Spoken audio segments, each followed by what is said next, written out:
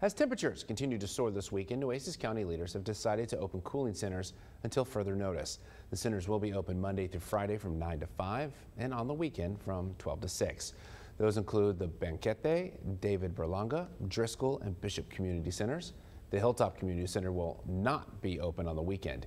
Meanwhile, these Nueces County libraries will be open Monday through Thursday from 1 to 6. They're on your screen right there. It's the Keach Family Library in Robstown.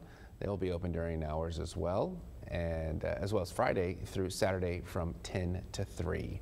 All that's on our website at KHYTV.com. Just make sure you are keeping cool the best you can.